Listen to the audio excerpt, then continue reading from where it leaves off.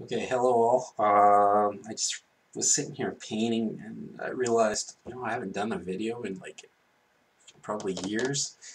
So while I was sitting here, I thought I'd just paint and talk and discuss some of the stuff that I've been working on.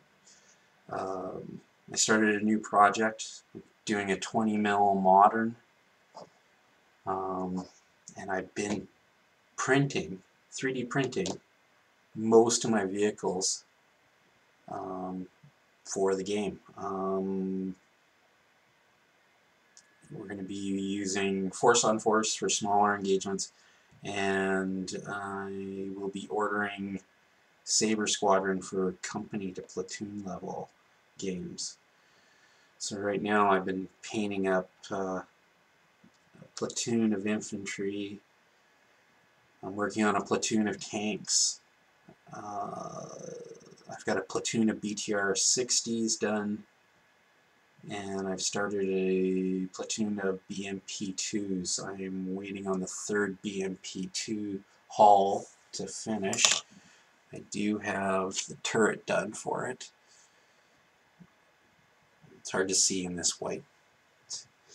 Yeah, I got another T-72 here and BMPs. And then I will be printing off 6 BMP-1s. I've got 3 turrets without the Sager missiles and 3 turrets with the Sager missiles.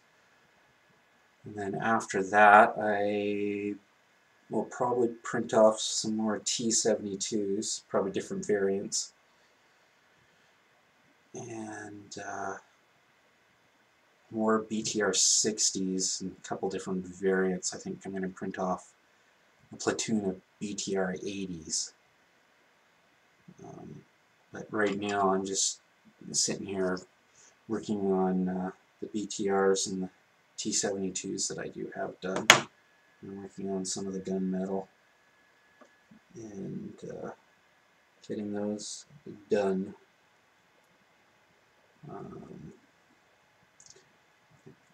Trying to make this project, I'm trying to make it so that I print off, I would say, more than half my vehicles. And I'm thinking the scenery as well, with stone walls, buildings. I'm going to try to maybe print some buildings. And right now I'm just working on Soviet vehicles, but I plan on doing some Western vehicles like Leopards and M1s, Bradleys, Humvees, if I can, M113s. And we'll see how many vehicles I can actually do without. The challenge is to see how many vehicles I can do without buying too many. I don't know if I mentioned that I'm doing it in 20 mil scale and not 15 mil. I was thinking about doing it in 15, and then I was unpacking a whole bunch of items that were in storage and came across a huge amount of 20 mil, 1/72 scale, modern Americans and British. And I was like, I don't want to spend a huge amount of money on this. I'd like to keep it in a certain budget because it was an unexpected project that I've wanted to do. I've seen quite a few people playing Team Yankee, and it inspired me to dig out the 20 mil stuff. I could have just left it in the box. Would have been easier if I had just left it in the box. but you know, I really like modern Cold War. Right now, this project is not Cold War. It is um, Ukraine. So current conflict. I know some people, like, you know, it bothers them. I'm sorry about that if it bothers you. Um, but that's what I'm going to be using this stuff for. Um, and after this project's done, more than likely going to be working on Cold War gone hot, and I will be doing, well, Americans and Canadians, and I'll be reusing some of these vehicles for Cold War Soviets. And we will see how it goes. I think the main thing that I'll be purchasing, because I want to try to keep all the vehicles 3D printed. I don't know if I'll be able to do that completely, but I'm going to try and design some to print off. There's a couple of vehicles I know that I probably won't attempt to 3D print. I will probably purchase them. Probably aircraft being one of them. But I think mostly it'll be infantry from different companies. But I'm going to try to keep the core vehicles all 3D printed, and the detail is, you know, decent for what resolution I'm at. A fairly medium level resolution, but everything seems to be looking really good. We'll see how everything goes. I'm enjoying the. I only started this project in the last 2 weeks, and I've already printed off 8. There'll be 9 complete vehicles by tonight in the last 2 weeks. And, you know, I've had a lot of people ask, you know, is it cost effective? Well, it's not really the cost, because the filament that the printer uses to print the vehicles is fairly affordable. It's fairly cheap, too. Anything from $12 US up to $50 US. That's just, you know, a ballpark.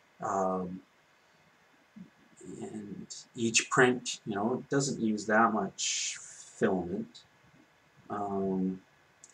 What it is the time. It's the amount of time that it takes to print a vehicle.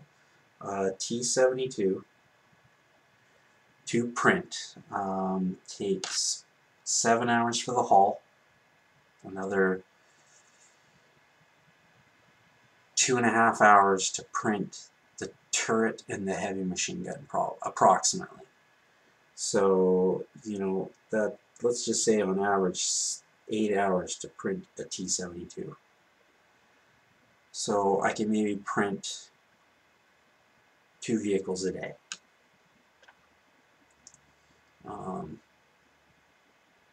Actually, I would say 1 vehicle a day, because you're printing the turret, the bot, the hull, and the heavy machine gun. So, you know, I've been lucky in that I have printed 2 vehicles in 1 day, and that was the BTR 60s, because they didn't take quite as long as a T72. But you know, it's going to take me a little bit of time. I'm trying to print off full platoons at a time, and while I'm printing them off, I'm trying out different paint schemes and stuff like that.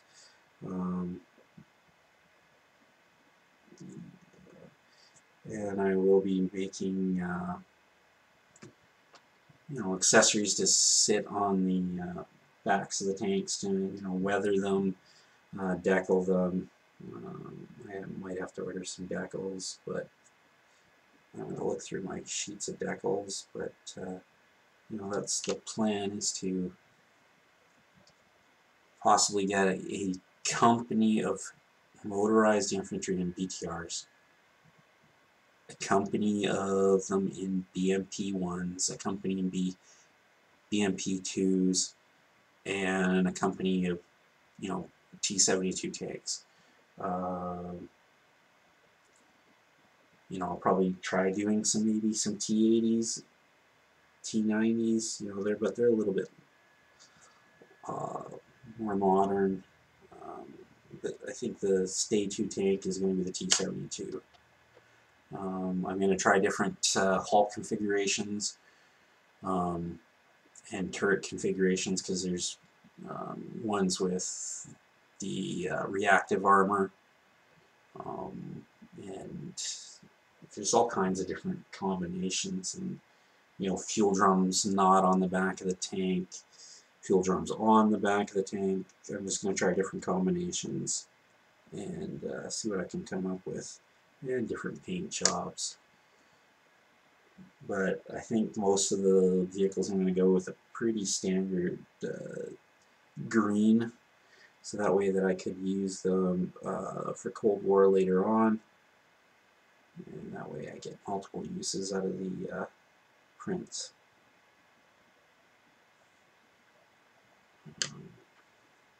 I'm really looking forward to seeing Sabre Squadron. I've heard really good things about it from a few different people and reviews that I've read online.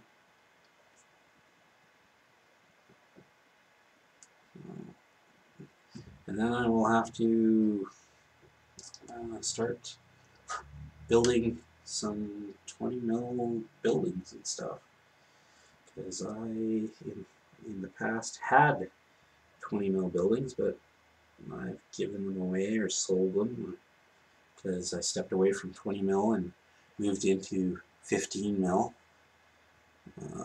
Like a good chunk of my scenery is 15 mil. There's enough, a bit of it's 28 mil, because I do play black powder in 28 mil. And I did play bolt action in 28 mil, but I am switching over to bolt action in 15 mil. I also play Battle Group from Iron Fist Publishing, which I enjoy a lot.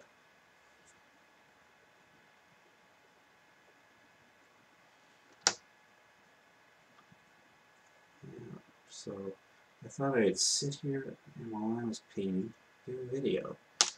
Because, wow, it really has been a long time. It almost feels like 2 years, which is not good. I'll try to do more videos. I'm not promising anything. I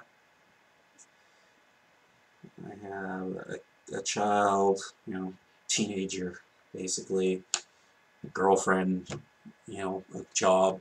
So if I can do a video, if I'm sitting here just painting, I'll just ramble on. That's basically what this is. It's just a ramble. So I'm going to call it at that, and hopefully I can do another video, and maybe I'll keep you guys up to date on how the 3D printing is doing and how it's turning out. I'll do some videos while I'm sitting here. Okay, thanks guys. Have a good night.